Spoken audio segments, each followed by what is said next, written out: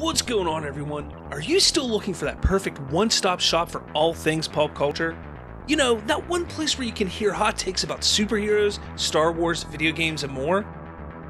Well, fear not. Bridging the Geekdoms is the place for you. A podcast that focuses on the current rumors, scoops, and controversies within the pop culture world. Hosted exclusively on the Spoilerverse Network, you can find us on any one of your favorite podcatching apps, YouTube, and at Spoilerverse.com. So don't miss out on the excitement. Find us and subscribe now.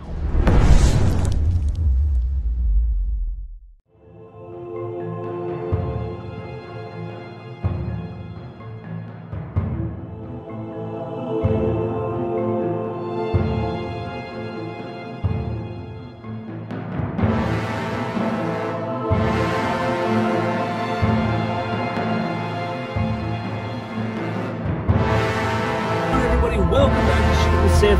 I'm Slavinsky, and today I'm going to talk about something I think Star Wars really needs to focus on doing, and hopefully give a little idea to Mr. Dave Filoni and Lucasfilm, and giving us, the fans, something that I think we've all been wanting in some form or fashion since 1996.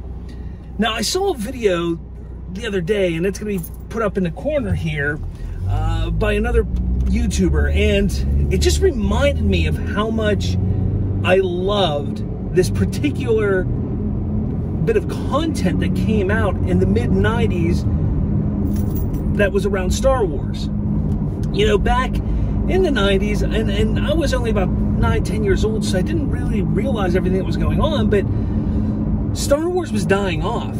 I mean, the initial craze of Star Wars was at the end of the 70s through the early 80s.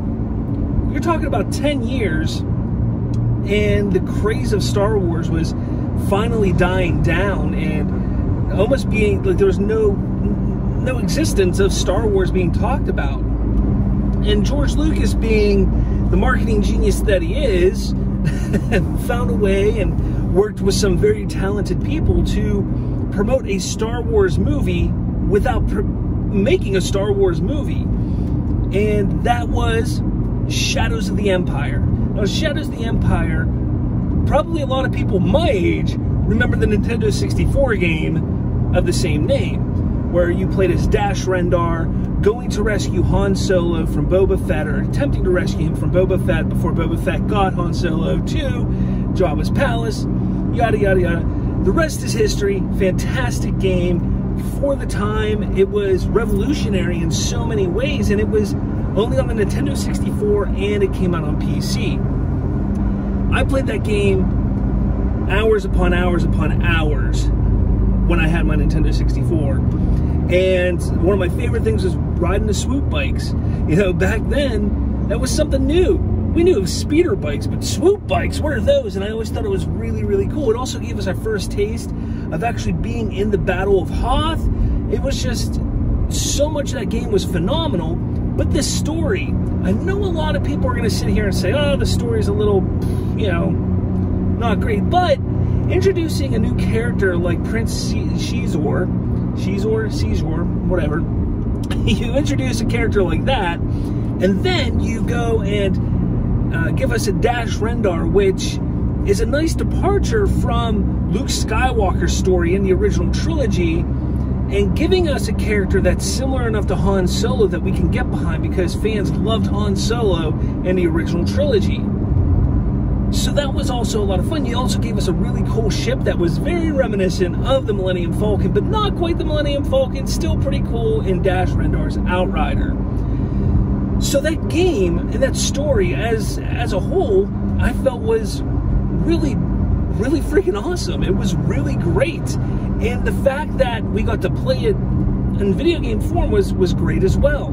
It wasn't until much later, when I was in my teens, that I discovered that there was a book that actually came out prior to the game that was Shadows of the Empire. So of course I had to read the book, and you know, it dives into the story quite a bit more, and you get more of the background of what's going on, what Prince Caesar's trying to do, and you know, with Palpatine and Vader in the mix, and so there's that backdrop. And in typical George Lucas Star Wars fashion, you know, you had the political undertones and political background of the story that was going on.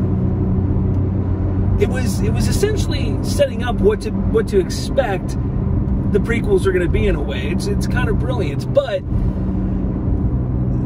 the sad part is, in 2014, when Lucasfilm was, you know, being kind of reorganized by Disney after Disney purchased them in 2012, Lucasfilm and Disney decided to do something that I know a lot of fans were upset about, I myself, and that was where they eliminated the expanded universe canon. And they said, look, that is now all Legends. The only thing that is going to stay true and what is built off of are the 6 movies and the Clone Wars. That was it. Everything else outside of those was non-canon, Legends, and that included Shadows of the Empire. Now, we have had some name drops of different characters, and we've even seen one of the characters pop up in the final season of the Clone Wars. But there's been no real connection to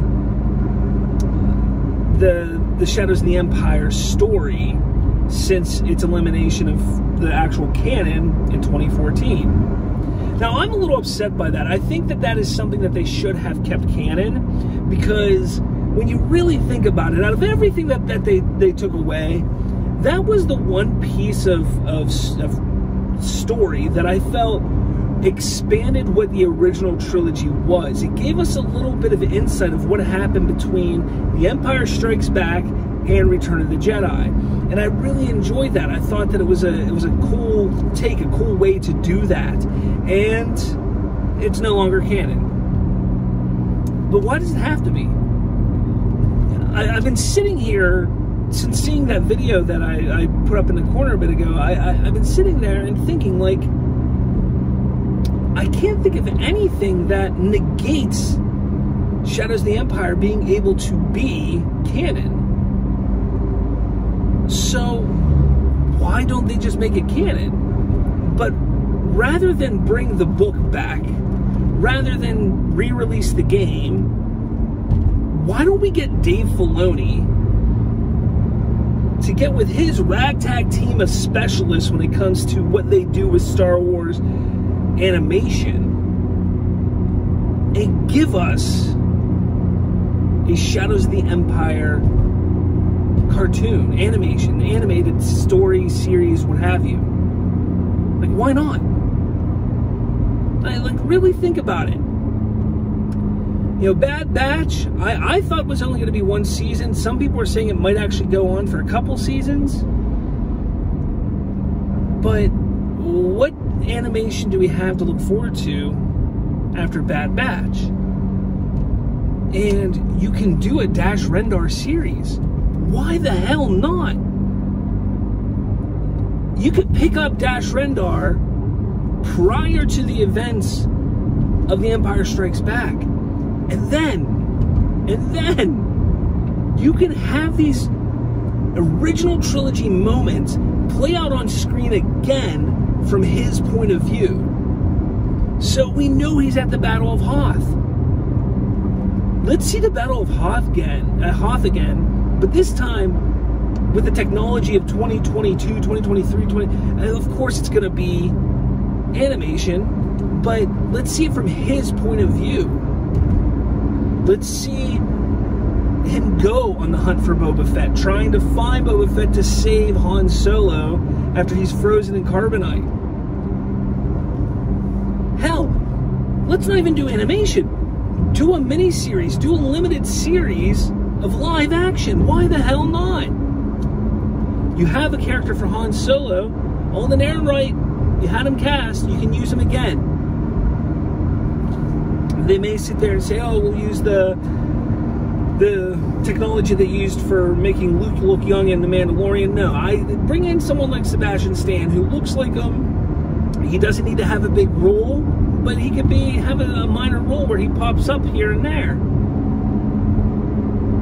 Like, there's ways that they could do it, and it would be embracing the past.